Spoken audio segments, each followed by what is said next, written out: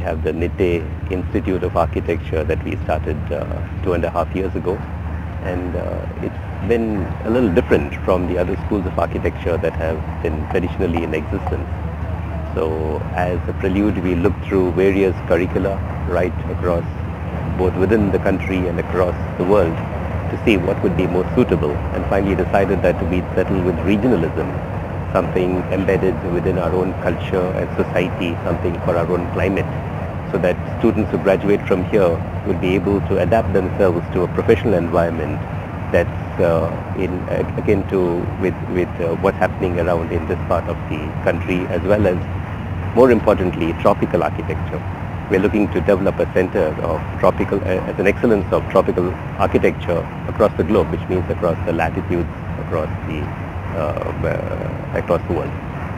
So one of the ways of doing this is using experiential learning, and that's how we've embarked on working with the cooperative education system, a framework that allows the student to have both the worldview of experience both in the field, skill development, as well as theories and concepts that they would get grounded down in the school itself. So we have a series of workshops and other skill development programs that work in tandem with the course curriculum that help the student to understand this. Besides, we also work with partners across industry, and that helps our students to gain experience all across all the 5 years that they are here. Both we do that predominantly during what we call as the summer term, that is during the months of June and July at the end of the academic year. And besides that, we have semesters that are dedicated to it. For example, we have a 6-month period during the mid part of the program, somewhere around the 3rd year and the 6th semester, and another one that is there towards the 9th semester, which is towards the end of the program before the students embark on their final theses, which is the culmination of the BArch program.